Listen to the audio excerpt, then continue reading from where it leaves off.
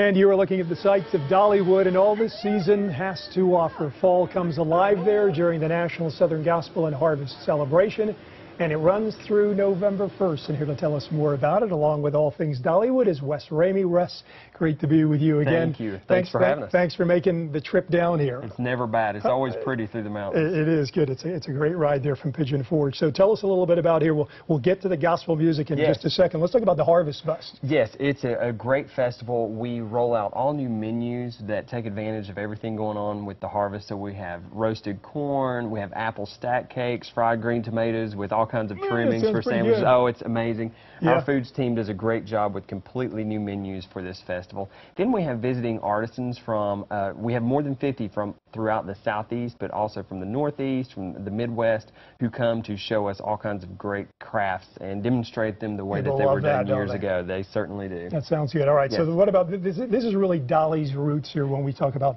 Southern gospel music, right? You're exactly right. She started singing years ago in the church. That's how she kind of got her footing and learned that I enjoy to sing. So the gospel part of this celebration allows an opportunity for us to bring a lot of major Southern gospel artists to the park so that all of our guests can share in that and get a little taste for what Dolly loves so much with the Southern gospel music. And this goes through November 1st? Through November 1st, so still a month to go. And we're talking about a different group every single day? We will have multiple groups every single day with multiple concerts. Throughout the festival, we'll have 350 free concerts with park admission throughout the run of the festival. And one of the gospel groups that's going to perform is from right here in Anderson County. Exactly, very proud to have them. The Carolina Boys. We had an opportunity to get with them in one of their recent rehearsals.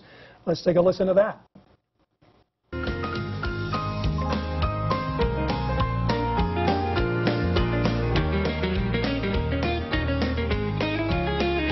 With our blessed hope before us, we'll labor on till the race is run.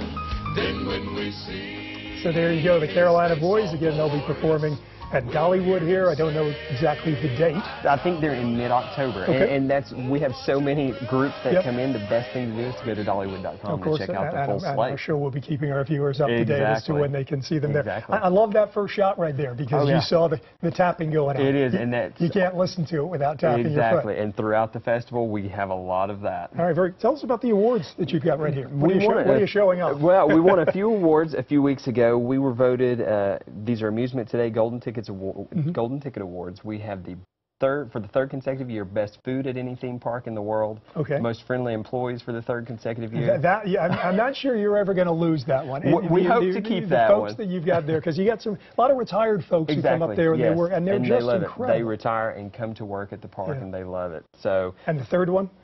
Best Christmas event, 7th straight year, and best shows, 6th straight year. They wouldn't let me bring the most friendly award. It's already in a display case in the Human Resources Department, so I brought what else I could. The best Christmas event, does that have a lot to do with the Christmas lights? Because it's just incredible. 4 million lights throughout the park. They started putting them up in July, so they are working every day to put up Christmas lights, and once this festival ends, they'll completely go in and put all the Christmas decorations up, and that will run through January 3rd. All right, very good. Okay, how about the schedule there again through November 1st here, this Southern Gospel Harvest Fest celebration. Pigeon Forge, of course, and schedule and ticket prices there. You can find them on their website, and also we put a link to it at WYFF4.com. Wes, always great to be with you. Thank you for having us. It certainly is a fabulous place to visit with your family. And we're back in just a moment.